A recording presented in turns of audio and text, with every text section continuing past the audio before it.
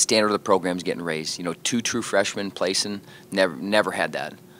You know, Briscaglia, tough, gritty, takes care of things incredibly well, incredibly disciplined kid. Got a 4.0 this semester, takes care of school incredibly well, represents our program as well as you could.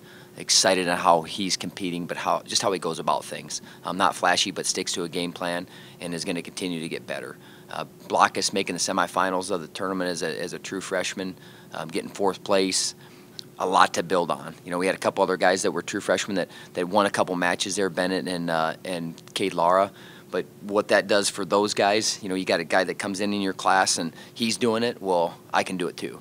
Well, he just went and placed in the Midlands, I can go do that too. And that's, you know, when we have true freshmen that come in next year and they go back to the Midlands, they're planning on, well, this guy was the first guy that placed. He's in the semifinals. I'm going to be the next guy that's going to be in the finals. I'm going to be the first guy that's going to be a champ as a true freshman. That's how you raise the level of the program.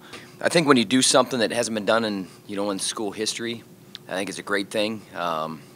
It's not something we're going to sit and beat our chest about and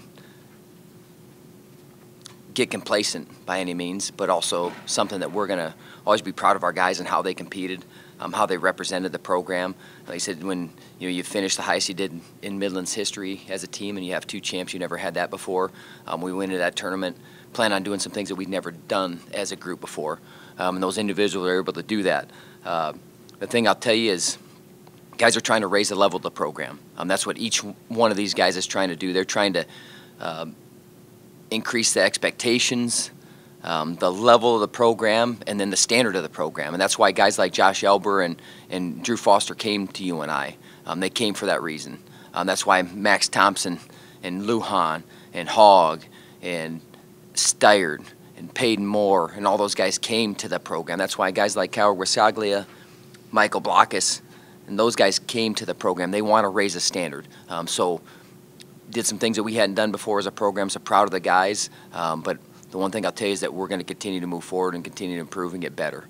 And that's, you know, you heard Jake talking a little bit, and the most important thing is it's the next thing that's in front of you. It's the next practice that's in front of you. It's the next choice that you get to make. And that's what we're trying to get our guys to realize every single time out at it. You know, so excited for what we did as a program. Like I said, setting a new standard for the program. But now it's time to build on that. And, you know, we'll have some of the guys that didn't wrestle. They'll be in the room today. And it's time for those guys, not just those 5 guys or 10 guys or 14 guys that we talked about, but it has to be all 36 guys that we have raising the standard of the program, raising the level of the program each and every day. So